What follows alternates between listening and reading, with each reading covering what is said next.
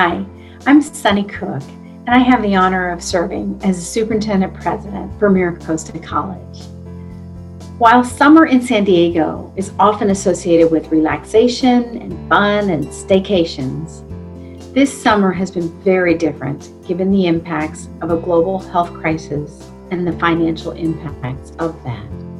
MiraCosta, though, has been diligently working to solidify our transition to an online modality. We've been continuously improving the quality of our online instruction and engagement for students. We will be very excited to welcome students to the fall 2020 semester with a primarily online course schedule starting August 24th. Classes will provide students the opportunity to take 8-week or 15-week courses, and some of them will require some in-person instruction, either in labs or hands-on clinical training and things like that.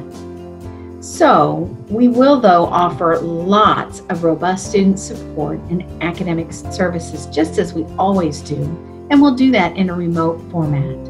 So students will be able to have health services, counseling, financial aid, and robust tutoring, all the supports that they need to be successful. I want to once again thank the community for their support of Measure MM in 2016. That bond measure provided a $455 million that we could use for facility improvements. And those improvements have been going on at each of our 3 sites, the San Alejo campus, the Community Learning Center, and also the Oceanside campus. We will have a new student services building at each of our campuses, and that will promote robust services for students all in one place. We also have new buildings in the Oceanside campus related to STEM fields and healthcare and so forth. So lots of exciting things happening.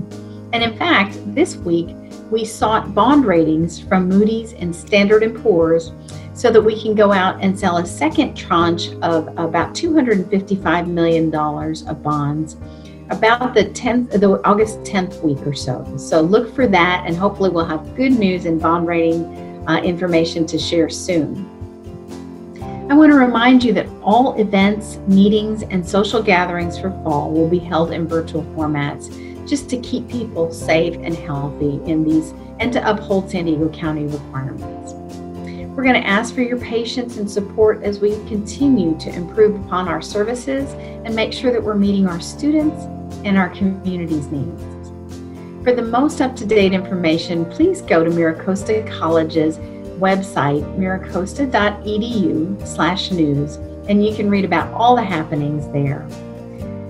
On behalf of all of our MiraCosta College students, faculty, staff, administrators, and our board members, I want to appreciate all that you do, as we are your community college and we cannot exist without your support and collaboration.